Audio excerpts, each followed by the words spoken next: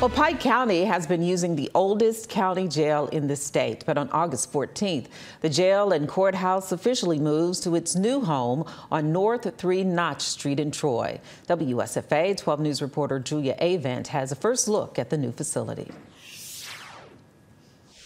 It's out with the old and in with the new. The entire top wall all the way around the jail was about to fall into the top of the jail. The original county jail was built back in 1957 to fit 40 men, while the jail currently houses 126 with limited space for women. Just across the parking lot, the courthouse was built in 1959. It also is too small. Pike County used to have the oldest facilities in the state.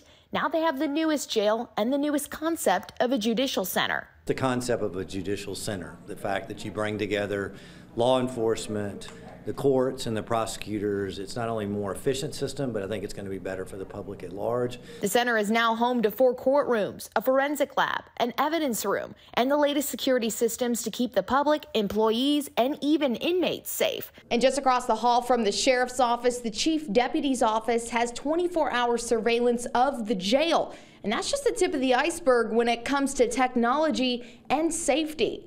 The county invested in a scanning system that officers say is more high-tech than the ones used in airports. The scanner ran roughly $150,000. It's a body scanner.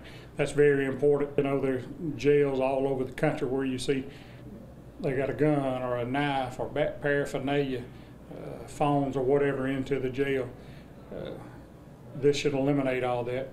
The jail has multiple cells with different levels of security. There's also a kitchen, laundry room, medical rooms, outside exercise rooms, and a tunnel to get inmates to and from the courtroom and their cells. Julia Avant, WSFA 12 News. The Pike County Sheriff says the state-of-the-art facilities were made possible by the county commission, mayors, and their city council.